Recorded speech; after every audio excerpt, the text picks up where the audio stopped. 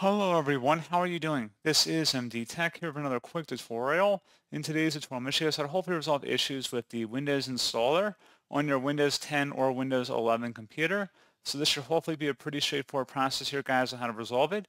And without further ado, let's go ahead and jump straight into it. So all you have to do is open up the search menu, search for services, best match, should come back with services. Go ahead and open that up.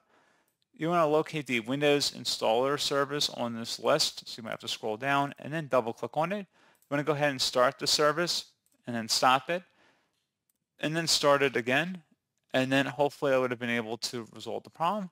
Something else you can try here as well, if you open up the search menu and type in CMD, best result should come back with command prompt. Go ahead and right click on that and select run as administrator. If you receive a user account control prompt, select yes.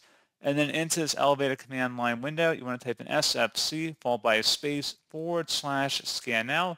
Scan now should all be one word attached to that / out front. Hit enter on your keyboard to begin the system scan. This will take some time to run, so please be patient.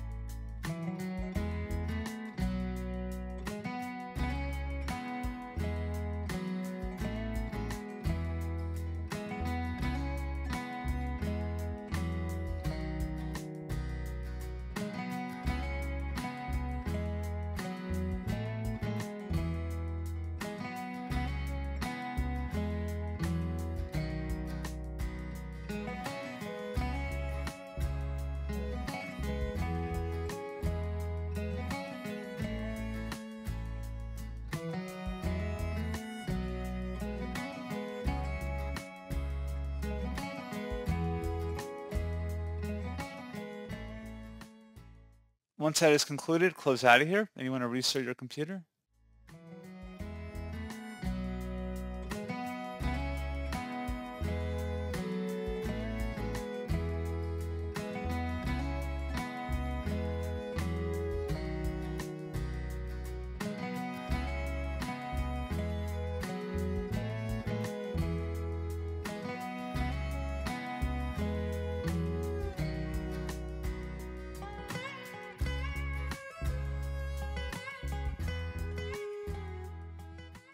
And there you go, guys. Hopefully at this point your issue has been resolved. And as always, thank you for watching. I do hope I was able to help you out, and I do look forward to catching you all in the next tutorial. Goodbye.